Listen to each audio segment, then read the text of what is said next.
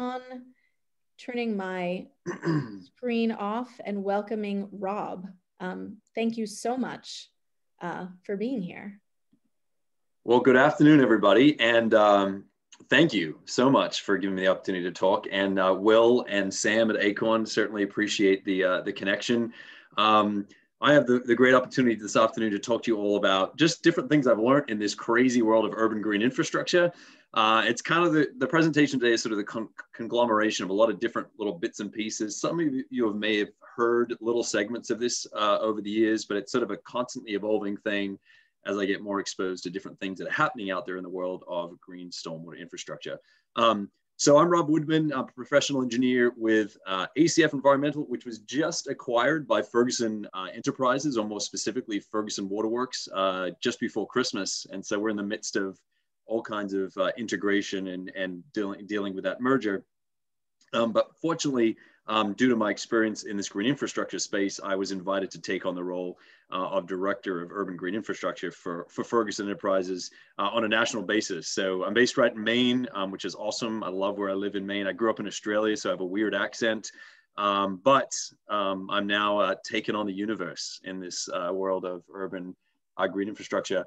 So ACF used to be an East Coast company. Now we have this footprint that's national, and I'm slowly building a team of experts in this green infrastructure space to kind of help solve challenges throughout the nation. When I do these presentations, I work for a products company, but when I do these presentations, my goal is to step a little bit away from the product side of things and really focus on things, lessons learned, and things I've seen in other programs up and down the East Coast. So my background, for those who don't know me, and it's awesome to see a lot of familiar faces, and I'm stoked that there's a bunch of landscape architects on the line too, because I will definitely be poking some jokes at civil engineers as we go along. I was a consulting engineer for 10 years right in South Portland, DeLuca Hoffman, which became FST and now is Stantec.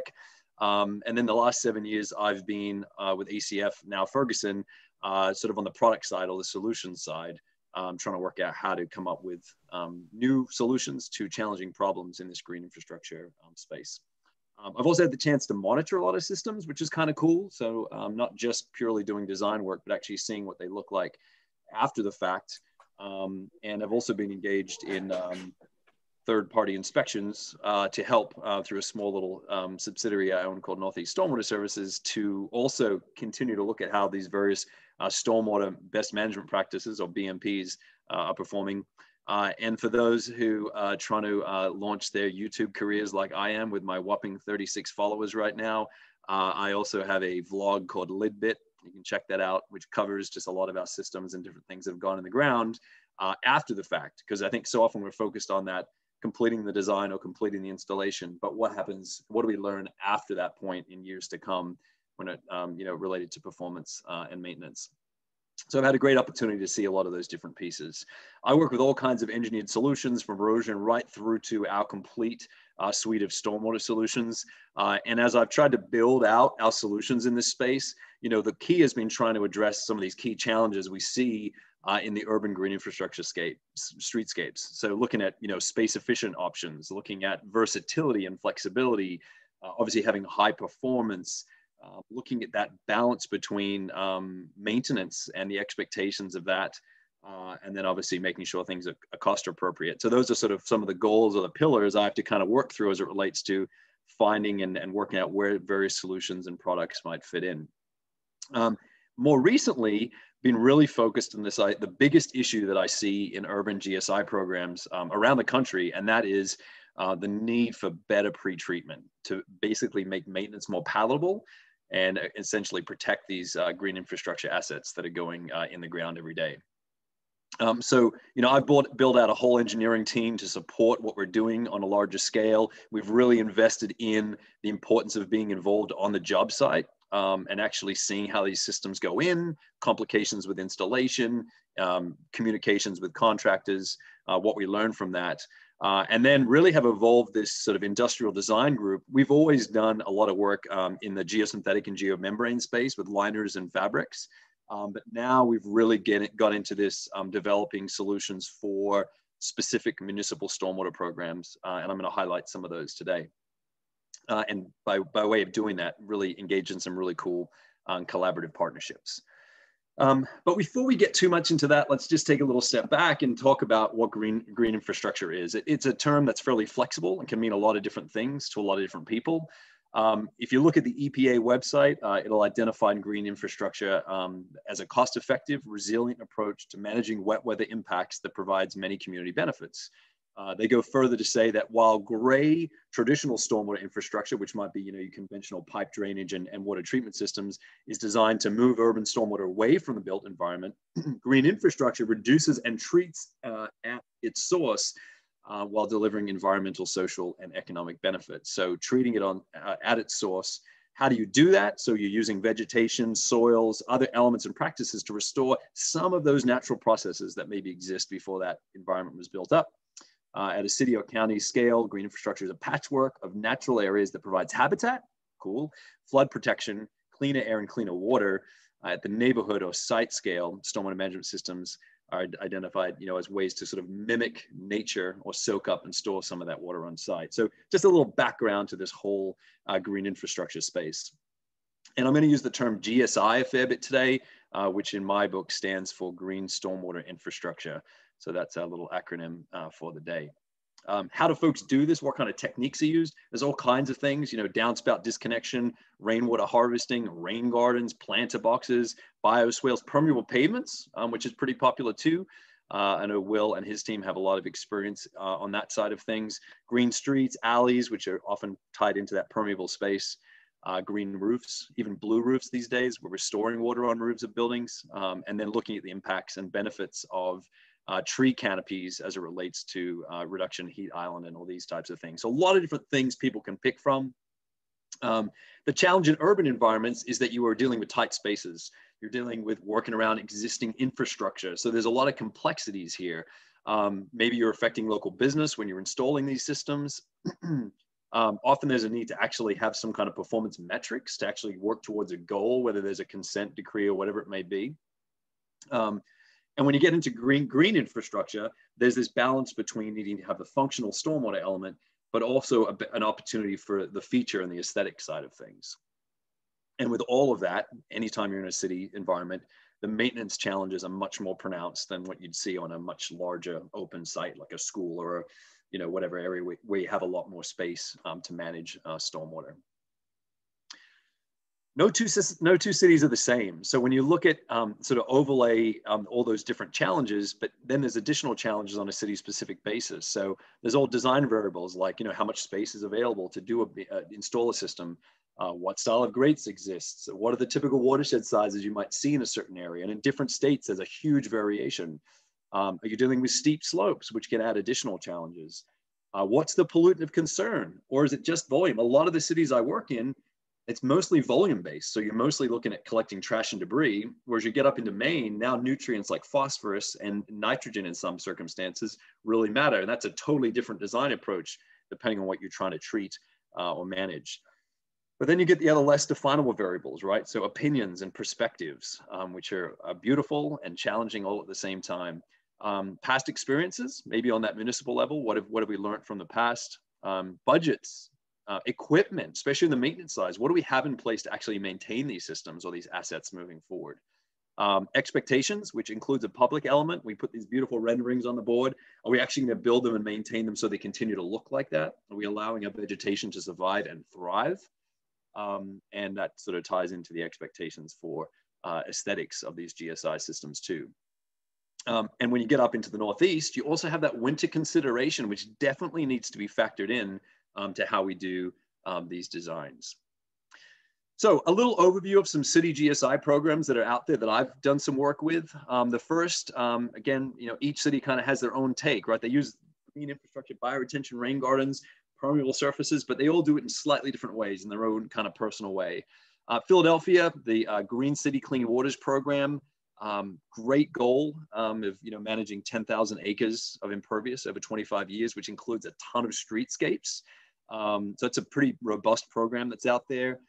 And the former PWD, that's the Philadelphia Water Department, who would administer that program, commissioner said, the key to this green street program is to develop a seamless process whereby stormwater management, street engineering, landscape design come together to produce a functional, attractive, and cost-efficient project. And then he talks about the goals of the manual. So this idea of all these different groups needing to come together to sort of have one complete design and project. And they have a variety of different ways that they express their green infrastructure down in Philly.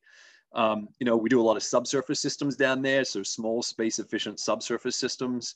We do work under parks, under public areas there, trying to maximize storage. Again, the goal here is volume. Philly also has their own kind of streetscape concepts with, you know, small street edge bump outs. Here's one that we were working on last fall, and then larger rain gardens with, you know, a great opportunity for public education and signage.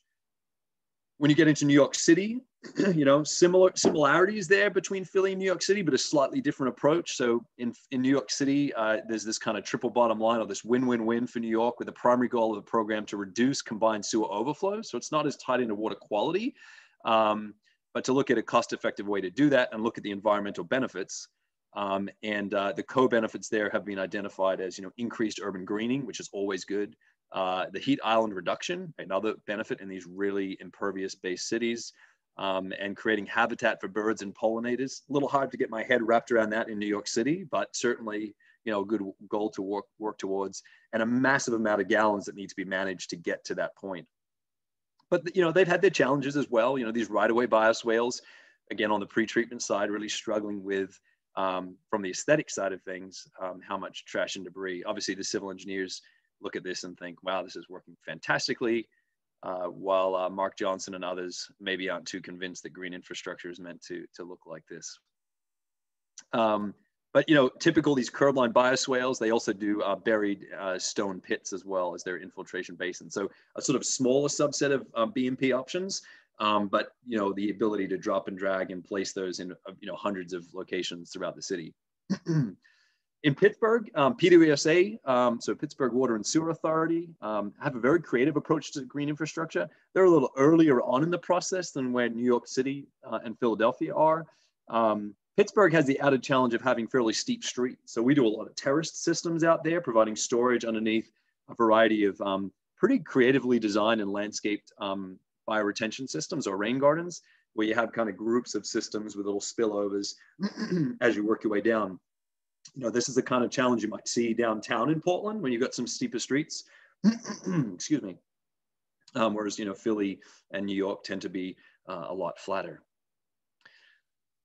We found there's been some really interesting challenges. And Pittsburgh, just like up here in Maine, we struggle with high groundwater table and very little room to work. So this was a cool project. We worked a playground redevelopment project where we provided a ton of modular storage under the play equipment, to provide a lot of storage where we were really close to groundwater, had terrible subgrade, and also had to work around playground equipment footings and whatnot. And I've seen a lot of, both in Philly and Pittsburgh, and even Lancaster, PA, a lot of cool projects that involve improving public facilities like parks, which is a great win-win there, where you get the stormwater benefit, but you're also providing a public amenity. Washington, DC, starting to get a little involved down there.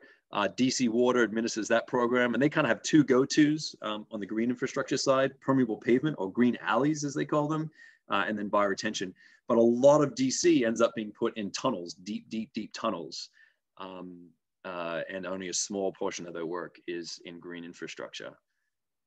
It's interesting when you look at these four programs, you know, the thing they all have in common is they're mostly looking at volume reductions. So water quality is kind of a secondary benefit. The focus is water. So there's a lot more storage, and a lot more pre-treatment of storage, and less focus on key pollutants like phosphorus and nitrogen, bacteria, hydrocarbons, these types of things.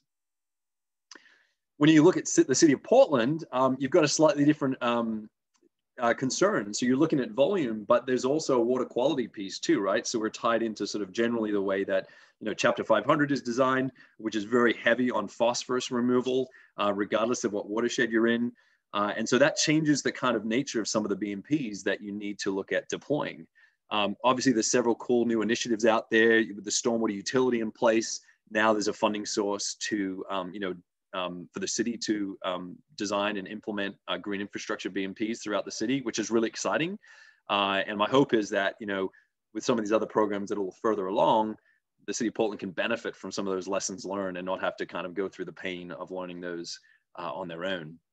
And there's incentives for developers to go above and beyond the regulations for stormwater fee credits. A lot of the engineers and developers we support with products on the product side of things, I've noticed are over-designing the water quality elements of their design to get the maximum credit on these redevelopment sites.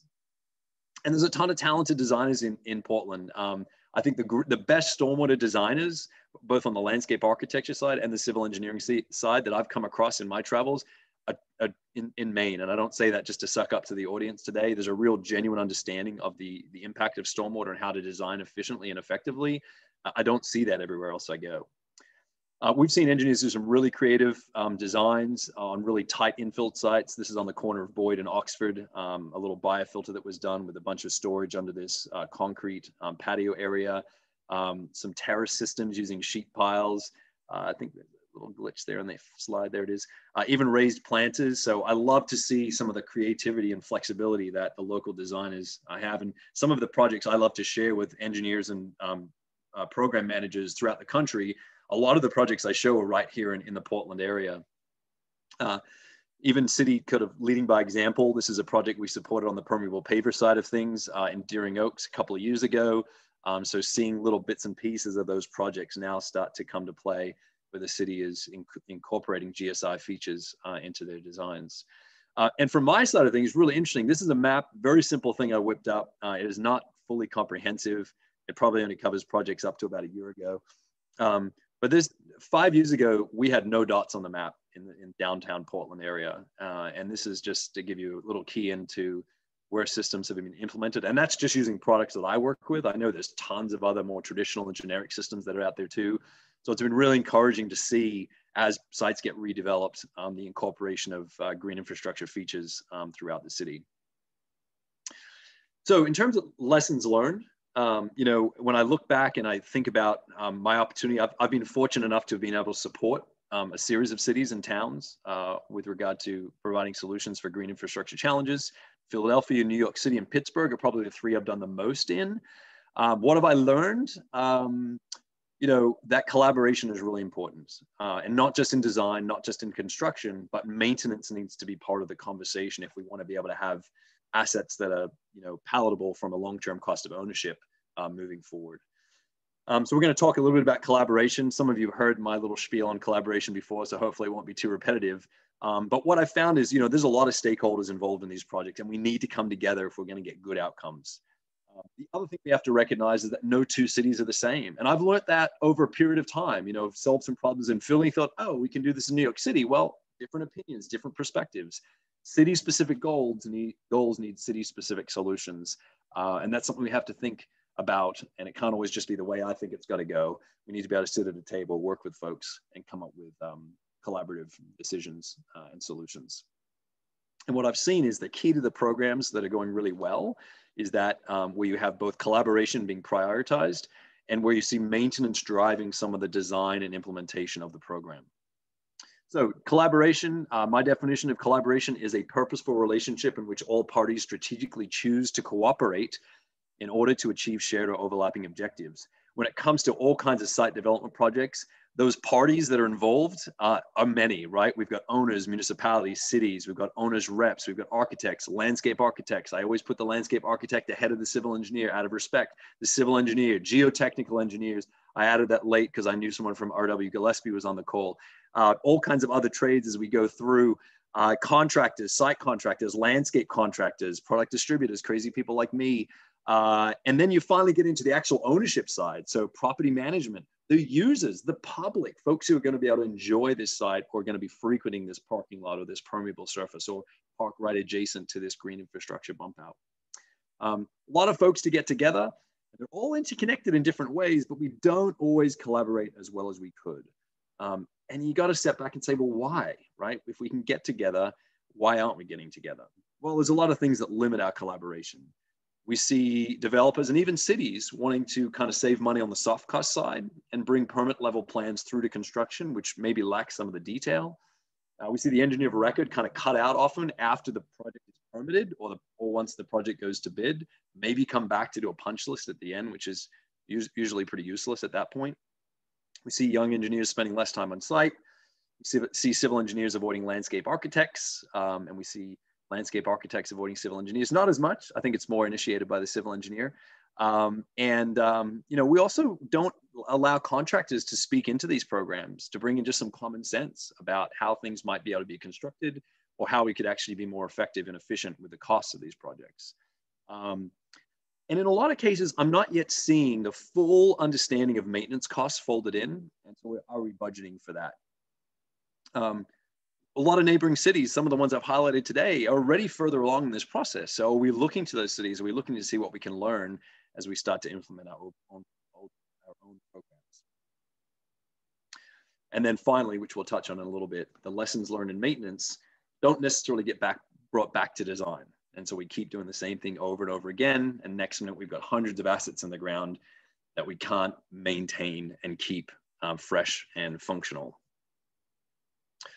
So as it relates to design, you know, collaboration and design, there's a lot of things to this, but, you know, we need, as designers, we need to think about improving our specs.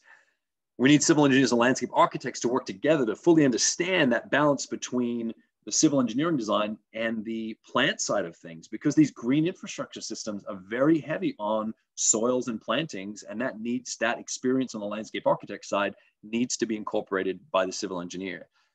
We need to think about better protecting systems during construction. So often we see these systems that are built perfectly, and then suddenly silts and sediments are driven into them before the project's complete. Not cool. Looking at pretreatment. We want that green part of these systems to thrive. We want that to be a really highly aesthetic. When we think about specifications, you know, there's so many simple things we can do. You know, we want our systems to look like this, and we end up after the fact frustrated because they maybe look like this, which is not something that we can really rave on to our customers or the public about. And there's many things throughout the section, from selection of mulch, from the planting media or the soil that we're using and what that mix is, and what kind of you know, quality control we're getting to get true water quality improvement out of. Sub-base improvement, geotextiles, should we use them? Shouldn't we use them? In some cases, we use multiple layers of geotextiles and then wonder why our systems are clogged many days after a storm event. Looking at the quality of the stone we're using, all these different things. And then what about the plantings? What about the plant health? You know, when we look at civil engineers and landscape architects, we can look at the civil engineering plan. It can be kind of boring, right?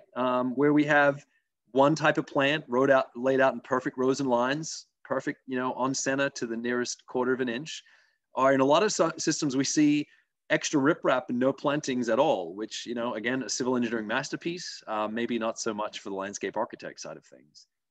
But then we can also flip the coin and look at the landscape architect side of things. And, you know, if it's not clearly communicated to the landscape architect what the goal is, we might have a system that has too many plants, or maybe it's too closely spaced, or too many species, so that the maintenance crew maybe don't know what's a weed and what's a plant when it comes to maintaining it. So there's this balance between those two pieces that we need to get worked out.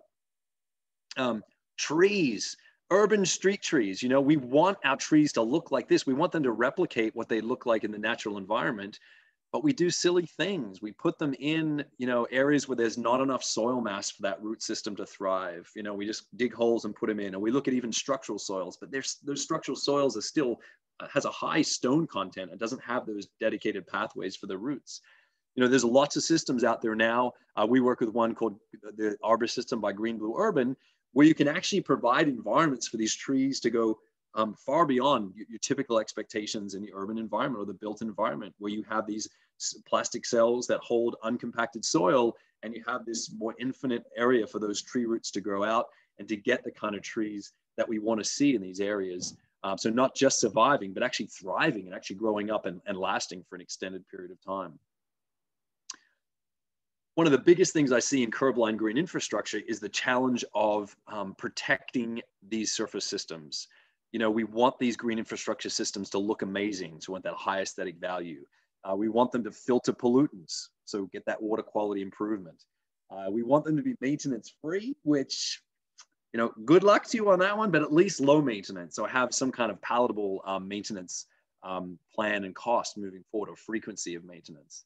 But then we're also directing sediment and trash to them as well. And that fourth item, it really compromises the upper three. So what I've found is if we can incorporate pre-treatment into our designs, then we can probably better achieve those top 3 goals. You know, we're not sending sediment and erosive velocity. So those are the 2 things: energy dissipation, collection of sediment debris. You know, now we're protecting the plants from being hammered by that erosive velocity. We're no longer clogging the surface of that filter, and we're making maintenance easier because now we may be cleaning out a little pre-treatment device as opposed to hand fossicking for sediment debris all throughout our green infrastructure system. You know, on a big site, we can do 4 bays. We can do all these things to hold and store some of that sediment. But in the urban curb line, I showed this photo earlier, it's much harder to do because you don't have the space.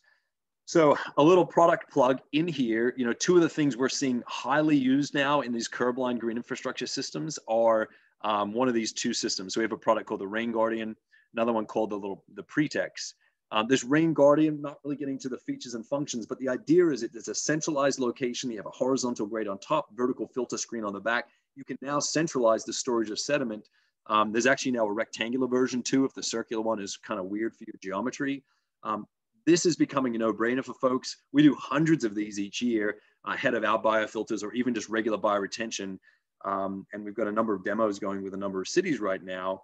And there's a bunch of these scattered throughout southern Maine if you're looking to see them in place. But what a smart idea. Instead of just doing a pile of riprap, which is going to be a lot of handwork and labor to clean and still deliver a lot of that sediment to your system, now maintenance easy. Pop the cover, clean it out and move on. And that's the kind of maintenance that's more palatable to a municipality, because municipalities generally want to do like catch basins cleanings, not necessarily maintaining gardens. So this really helps get it back to what they're comfortable with. We have sidewalk crossing versions too. Here's a couple of examples from Scarborough Downs. There's a number of these systems on the main roadway there as part of their tight green corridor through that new project. The Pretext, just a deeper concrete box, same idea, putting some baffles and screens in place to protect that green infrastructure. A few years ago, we felt the audience would generally say, well, you know, hey, yeah, it's a little expensive. I think I'll just go some riprap. Now we have folks coming to us saying, hey, this isn't working. And we're seeing that on the city scale side of things too. We even put simple things like domed overflow, little baskets in these overflow devices to collect some of that mulch and floatables so that your downstream green infrastructure asset or your buried stone pit or tank system, whatever it might be, you know, you're protecting it from any of that floatable material too. So a lot of little bits and pieces you can tuck in to make these systems more palatable. So a couple of examples here is Scarborough Downs. This is some South Portland, Maine projects. This one was designed by Goral Palmer. This one down here was Sebago Technics many years ago. And then you have one here that Stantec designed for the city of Falmouth. Oh, sorry, the town of Falmouth. I think Justin's on the line. There are some adjustments being made to this to reduce that vertical drop to get those up a little bit. But you know what we're seeing is this key element of needing that pre-treatment to help protect the green infrastructure asset behind it. Beyond the design, and again, that's just a few of the things to kind of think about. In construction, you know, there's a lot of pieces there that we can be collaborating on. So, you know, getting contractors involved during the design phase. I mentioned that earlier, you know, have them speak into it, especially on these municipal programs, get a real sense of the true cost of certain types of details that you might be coming up with. Making sure there's construction oversight. So often that isn't part of the spec requirements. And then you got an engineer sitting at their desk, you know, biting their fingernails, wondering what's happening. You got the contractor in the field, maybe freestyling. Those two pieces need to be connected, whether it's the engineer of record, third-party inspections, product representatives. We do a lot of that stuff just to kind of fill the gap. Pre-bid meetings. This is something that if there's one thing I could do in the world is require mandatory pre-bid meetings for all green infrastructure. Just so that all contractors are on the same page early on. So often we see bids that come in and you don't really know if they're qualified bids. You don't know if they fully understand. There's a little background noise there popping in there, but you don't know if they fully understand the scope of the project. And then, you know, hopefully, and you hope that the low bidder understands it. Obviously, if you have that pre-bid meeting, everyone's on the same page. They understand the soil mix, the expectations of the plants, how to protect them, how long that performance guarantee period might be. And then once you have a qualified bidder, obviously pre-construction meetings to make sure everyone's, you know, ready to go and link arms and work together as opposed to finger pointing throughout. I used to talk a lot about design collaboration. I used to talk a lot about construction collaboration, but if we know, we can fix all those things. We can design the most amazing specs and plans. We can coordinate with the contractor till the cows come home. But if we're not folding in maintenance, if maintenance isn't happening, or if we don't have a budget for it, then what was all the point? What was the point of all that collaboration early on? Because we need these green infrastructure assets to work beyond 6 months, beyond the year one. We need them to be working for the long term. So a little word on collaboration and maintenance. We need to, it's always been a requirement, or there's like a manual that says O&M, but it's often just sort of sitting there on a shelf gaining dust. These green cities, or these green infrastructure assets, we run the risk of having very weedy cities if we don't keep up with a maintenance plan that these systems might need. It's just like having a garden. We make the assumption that maintenance is going to happen, but will it? How can we improve the probability of it happening? Are we budgeting for it? Are we requiring inspection and reporting? But when we're doing these city scale practices, I mean, that's a big price tag when the more and more of these little BMPs you roll out, making sure that there's an understood cost and there's a budget to manage that. And what I found is systems either are really well maintained or really poorly maintained. There's very few that are kind of partly maintained. And those lessons learned, whether it's frequency, whether it's cost, whether it's equipment, whether it's, whatever, those need to come back to the beginning to influence the future designs. We need to be nimble and willing to make adjustments and updating our specs and guidelines based on what we learn. So we need to be studying these BMPs. And what I've found is that the cities that are focused on maintenance and the cost of ownership are the ones that are really rising as leaders in this space of urban green infrastructure. So a couple of successes. I touched on Philly earlier.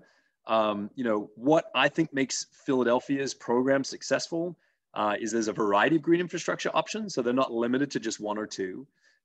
They allow for innovative solutions, which is great. And that's where I've sort of helped out. They understand that long-term cost of ownership. And they involve a whole bunch of partners in that collaborative process to make sure they get good outcomes. And they've invested in a lot of really talented people to get there. But the thing I see as most successful is that maintenance is driving design. Maintenance has a seat at the table. Maintenance has a voice, and maintenance speaks into design. And that's really cool to see at work. And that's really where I got involved in Philadelphia Water Department's work. And this is a little sampling of some of the things we've tinkered with.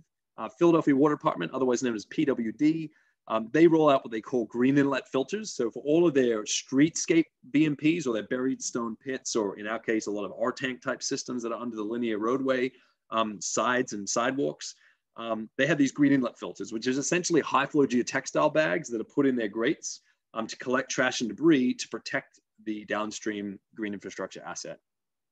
But they had issues with these, with their product they were using. So they had issues with bag quality and bags breaking, tearing, bag to frame connection, frame durability. They had frames collapsing with the weight of the sediment because these cities produce a lot of trash and sediment.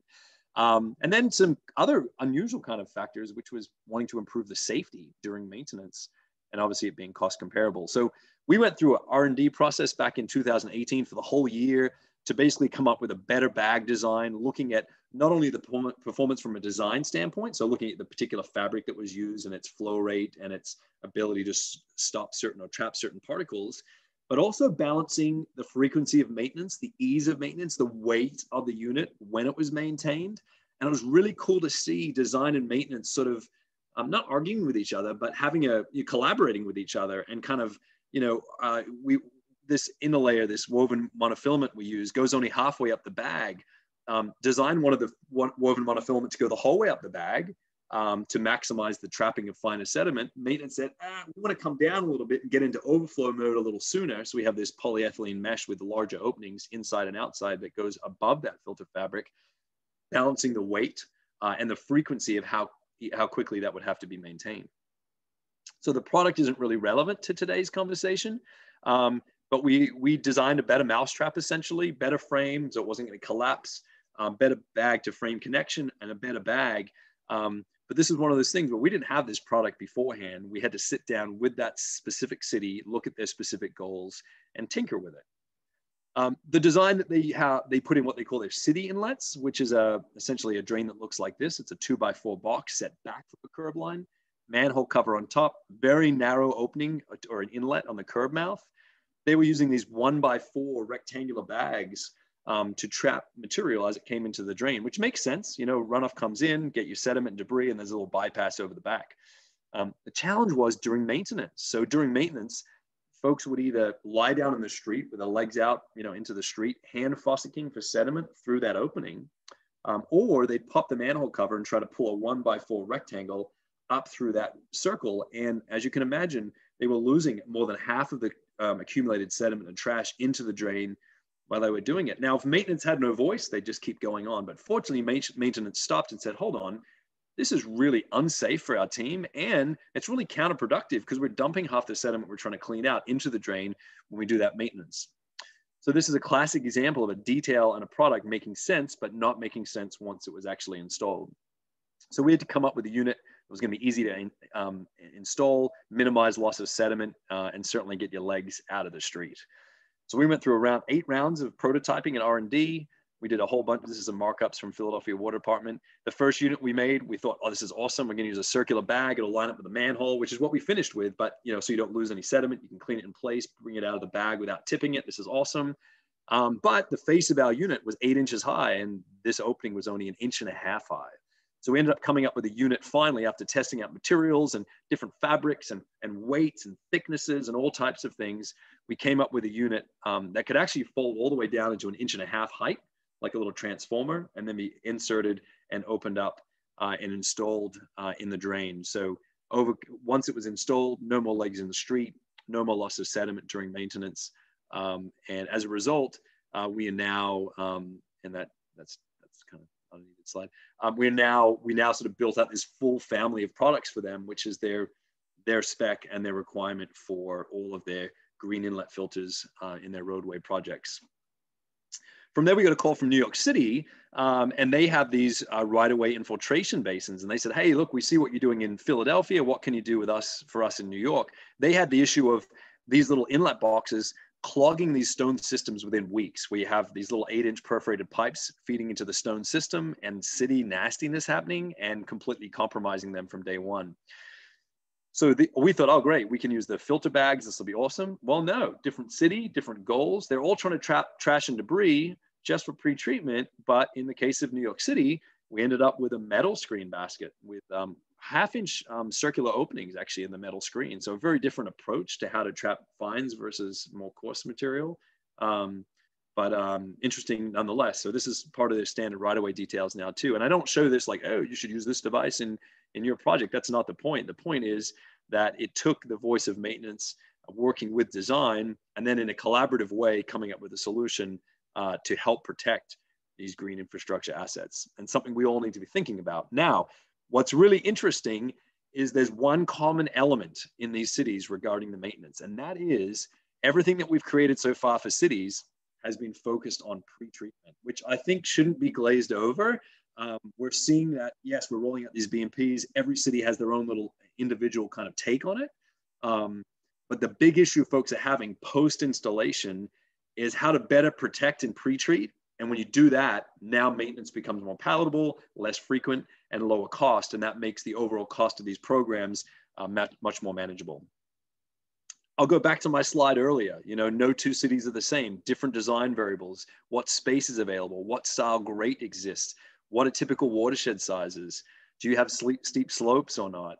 What's the pollutant of concern? And again, in all these cities, it's just trash and debris. That's different to what we're dealing with, up in Maine a lot of the time. We need to manage phosphorus. So we need higher end, more, honestly, costlier treatment systems because we need to get a higher level of water quality treatment. And we don't often have favorable soils to infiltrate. So it's a slightly different kind of approach.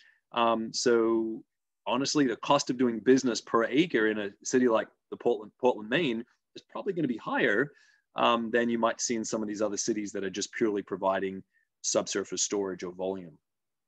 Then you've got these other variables like we talked about: opinions, perspectives, past experiences, budgets, equipment, expectations for aesthetics and whatnot. And every city has a different approach. So again, having to work collaboratively to come up with city-specific solutions to satisfy city-specific goals. And then the final thing, just tucking in there, is winter considerations, right? When you're doing permeable surfaces, we have to think about the winter. When we think about salt on concrete, we have to think about the winter. When we think about where the snow is being piled, and it generally ends up in the green infrastructure system because it's kind of a convenient recessed area. That's a good place for some snow. Let's throw it in there. We've got higher levels of sand. So again, after the winter, some of these green infrastructure systems, if they don't have pre-treatment, are covered in sand. They look more like a beach or a sand filter than they do, you know, a green infrastructure BMP. So these are all things that add additional challenges to us right up in our beautiful, you know, home city of Portland. And what we see is when collaboration is done poorly, we get frustrated owners, we get frustrated contractors, we get frustrated engineers, we get frustrated landscape architects. No one on this call who's a landscape architect would want us to come out and use any of these projects as a case study for their experience with green infrastructure. And then we get frustrated public, and when we get frustrated public, that can really stunt the growth of green infrastructure in that region. You know, a couple of bad projects, some vocal, you know, neighborhood associations saying, "Ooh, we thought we were getting this. This is what we got. We don't like this," and that can really push back the sort of furtherance of green infrastructure, which is such a great option to, again, restore some of that natural stormwater management process that we've lost over the years as we've continued to build out and create more and more impervious area. And interestingly, a lot of folks think, "Well, collaboration, that's going to cost too much money. Like, that's more meetings and everyone's hourly rate. Add those all together. Is it really worth it? That's a lot of extra money." But we spend a little money on the front end to get those things resolved. We have less redesign when it comes to, you know, going to construction. We have, well, in the case of not collaborating, we end up getting more change orders, and those change orders are like, you know, cha-ching moments for a lot of contractors. So the better we can get that stuff resolved beforehand, the lower those add-ons are going to be during construction. Now, more RFIs, all that administrative stuff that comes with it, higher long-term maintenance and potential BMP reconstruction, right? If they're not built right, they're probably going to linger and be issues for us moving forward. And then obviously on the public side, you know, the additional complaints and things that have to be managed. So I would challenge us to think about spending a little more money on the front end. I think is going to end up being a lower cost than the cost associated with fixing things, you know, during and after a project. So final thoughts as we kind of get to the end. Well, you know, I believe that collaboration is critical to successful projects. And let me also say, you know, I highlighted some of these projects. I don't know everything about these projects, you know, and these programs that are out there around the country. This is just my little Rob Woodman perspective on some of these things. So there's a lot more to know about all of those programs. But what I've seen is maintenance has to be part of that conversation. And I'm encouraged to see that. I'm encouraged in Maine that there's that requirement now with any of these new permit projects that you have to have not just a draft contract, but a signed contract in place for maintenance after construction. That's a good step. Obviously, we've got to work about how to enforce that. But on the city scale side of things, making sure when we look at our sort of bang for the buck when it comes to what's a good location to put in a GSI feature, folding in the complexities or the costs of maintenance in that specific, you know, corner or street that you might be working on. Like I've mentioned a few times, pre-treatment is this common theme that keeps popping up. So I think for the work we're doing locally, keeping that in mind, whether using the devices I threw on the board or not, but making sure that we're thinking not about just how it looks on a plan or how it looks day one, but how is it going to perform when rain actually hits it and when city nastiness actually hits it. And again, like I've said probably 7 times during this presentation, you know, every city and municipality is unique. So our approach to solutions and maintenance will also be unique. And we have to consider that as designers and being flexible. So it's not just like, oh, this works really well for how I can get you a permit, but let's think about maintenance and costs. And is that a realistic thing for your particular client to be able to take on post-construction? And then finally, you know, collaboration doesn't happen by accident. It's something you must choose to do. So a lot of times we sit back and think, man, it'd be really good if someone would kind of initiate it. I would encourage you on the line today, maybe to be that initiator of collaboration in your sphere of influence as we think about, you know, creating purposeful relationships in which all parties strategically choose to cooperate in order to achieve shared or overlapping objectives. I believe that is a key truth that we need to think about when it comes to bringing, you know, into the engineering design community, the landscape architects, the clients, the maintenance side, and then the public and all the other parties that fit in between there. To getting good outcomes as we try to deploy green infrastructure throughout, you know, southern Maine and beyond. So that's kind of all I have. I think timing wise, we're not in bad shape. And I think there's time for questions and other things like that. Thank you, Rob. That was amazing. So thank you very much. If everyone around can put your cameras back on so we can actually see you. I'm really thrilled that we have this and that it's also being recorded. So I have been promising probably for 2 months now that PSA is going to have YouTube channels, but it is in the works. So this will be available on our own YouTube. But I'll also email this out to everyone as well as we are shifting over our electronic communication. So with that, I would love to open this up for discussion and questions. I'm sure many of you have some comments. Yes, Mark. Rob, good afternoon. Let me just start out by saying I've heard you do a lot of presentations and this one took the cake. Well done. Well done, really. And I think, you know, the largest reason I say that is because of your focus on the maintenance aspect. I was at ASLA National when it was in Philadelphia, actually, and there was a lot of the presentations that actually were really focusing on that. And in private industry, all too often, facilities and maintenance folks aren't at the table. And then they get saddled at the end of the project with all these BMPs that are regulatory driven and you know, the project has to do, and they haven't a clue how to maintain them. So, you know, what does DEP do? They require, as you mentioned earlier, maintenance contracts, things of that nature, which is good, but it doesn't beat boots on the ground. So, you know, I think one of the things that has to happen is increased education and outreach amongst all the constituent players, you know, that you've identified, from the consulting, from the regulatory, from the contracting standpoint. It's a long process, you know, but you know, people need to be made more aware that this is the future. You know, old gray infrastructure isn't the way we're going to do things, and old style detention ponds fenced in the back of the property aren't the answer. And they all, you know, the system is getting more complex, whether they like it or not, and they need to get on board. So thank you for that. It's a lot of conversations that I have had sort of ongoing, like with Karem Gungor up there in Augusta and his predecessors and whatnot, and folks at the city level, just kind of talking about all these aspects. So well done. I'll have to pick your brain some more sometime. Yeah, thanks, Mark. I think you're right. And I think so often the focus is so much on the building component, and the site work is like a means to an end for a lot of developers. So it's hard to get folks to care about some of the stormwater stuff.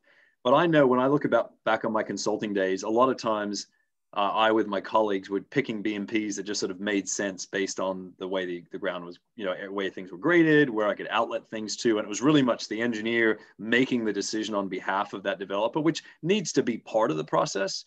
But when you look at all these BMPs, I mean, take concrete permeable pavers, for example. I do a lot of work with those.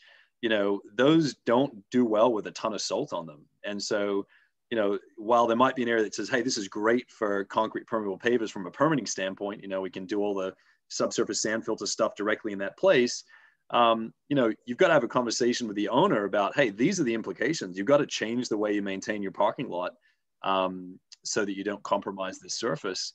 And even though that might be the easy way from a permitting standpoint, if it's not the right fit for that owner, then you may have to do something different, you know. And I think the challenge is, you know, you can educate people all day long. The challenge is whether the person who's listening it cares enough. But I think you're right on point, Mark. And hopefully, you know, what DEP's put together is sort of the foundation to get to that next level of not just making a requirement, just making sure it happens, but actually impacts the way we as the designers maybe kind of approach our permitting work. Amy, Garen, you had a question. Yeah, thank you. Rob, I'm wondering if you have experience working with downtown improvement districts to help, you know, just further the messaging, convene, bring people together on these ideas. And if there are anyone that comes to mind, you could maybe connect us with, just to kind of continue to share ideas and work together in the right way. Yeah, great question. And I can certainly connect with you, Amy, on that with a variety of different groups that I've worked with. A lot of the groups I think are generally on the smaller, more neighborhood style, you know, type of approach, where we've come in and, you know, helped with a variety of retrofits and then supported the public education side of things as part of that. We've done a lot of design of placards and all kinds of things to kind of help there. Yeah, we can connect, and I'd certainly be happy to share some of my experiences that aren't as local. There's a number of, you know, smaller neighborhoods in the Pittsburgh area, and a couple of towns in the suburbs of Boston as well that might be good references. Thank you. As a follow-up, I'm sure similar to Amy. Yeah, and I think.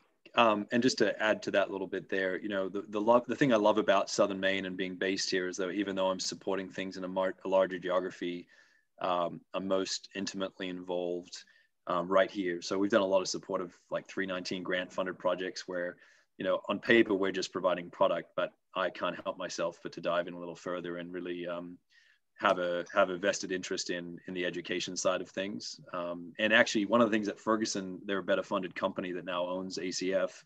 We're actually launching a national green infrastructure grant program internally. So, and I've forced them to just do New England only to start with, so that we can really look at some of the projects that many of you might be involved in and consider supporting on a demonstration side of things, you know, what you could do in areas that you have some influence. Brilliant. Teresa, you were muted, so if you wanted to ask your question. Yeah, that's great. Thank you. Hi, Rob. I'm the lead of a neighborhood association that is not a downtown district, but we're Main Street in Portland. Yep. And part of the question I have is maintenance is the issue. We watched a lot of construction happening here, and maintenance is just never part of the plan. And I'm more thinking around the funding level and the organization of building that in. Do you know any areas that are doing that to build in for dollars to follow maintenance? Because we've got, what we have here is a bunch of volunteers who go out and do the maintenance that's not getting done by the city. It was never planned, or by MDOT, because it was not planned, and Parks and Rec can't keep up with every little tree well. So where are there any projects that you're aware of that fund some organization to manage the lower level, you know, gardener level, care about my neighborhood? Yeah, it's one of the blessings and the curses of green infrastructure. It's generally aesthetically pleasing, so neighborhoods can easily take pride in it, and kind of it's a very practical thing to contribute to. Mm-hmm. I mean, look, I've seen it on the city scale. Philly, pretty proactive. Some of these other cities definitely in a reactive way and are now scrambling to work out. You know, I know in New York a few years ago, at the point where they had about 5,000 right-of-way bioswales, they had a maintenance crew that was only capable of maintaining 400 of them in a year. So like, you know, and they need to be maintained more than once, you know, a year. So it just continues to perpetuate in a negative sense. You continue to get further and further behind. And down there, the fear was we have to hire more people. And I pushed back saying, well, you know, if you actually put in pre-treatment devices, you might be able to defer the maintenance on those things. But yeah, I mean, it's tough. I think a lot of cities, you know, even if they have budgeting in place, it's another level to actually have the team to go do it, you know. And cities, I mean, city of Portland, you know, they have expectations to clean catch basins X number of times per year. I don't think it's feasible to even do that alone. So then you add, you know, green infrastructure assets, regardless of whether the money's there, it's being budgeted for. There's a human capital part there that I think is probably the more important piece beyond budgeting. Mm-hmm. Teresa, I wonder too if you could even inquire within the Main Streets program. If they have, I mean, it's a national program, so are there other cities that might have pilots where they're looking? Yeah, I would absolutely do that. And also who are the, you know, the visionaries that are local that would be willing to even be part of the funding of like small groups, neighborhood, there's several neighborhood associations that are all already 501c3 nonprofits organized, but in order to either oversee or to have their volunteers have the, you know, the capacity to do the low level maintenance requires some buy-in on the vision, that it's not, you know, suggestions around become a BID or get a tip. It's like, those are too big for what we're looking for. So yeah, Main Street plus who are the local visionaries, I guess. Cool. Any other questions? No, there's that moment, that quiet pause. Rob, this was awesome. Thank you so much. And again, it is always lovely to see everyone. Some of you are becoming regulars, which is awesome. And some are new to this. Like I said, at the start of this, our mechanics of the built environment on the design review process for the city of Portland will be, I said it was the week of the 25th. It's actually February 24th at 1 o'clock in the afternoon, but everyone will get an e-blast with an announcement. And then in March, we're actually taking the month, whether this is oddly morbid or not, but just to look at one year since being hit by COVID and our new distancing. So we have a very robust plan of programming about innovation, spatial practice and change, and what that means at a variety of scales and levels. So that too will be shared with all of you. Rob, once again, this was awesome. For all of you, you have his email address that was in the announcement that I sent this morning. If you have any questions, you can direct them to Rob. If you have any ideas or topics that we should include in our series, also please let me know. You have my email. And we are really producing programs weekly, with the exception of vacation weeks when I will have a 4-year-old crawling all over me. And I'm sure you will too if you have children. Once again, thank you so much and enjoy your day. Thanks, Addie. Thanks, everyone.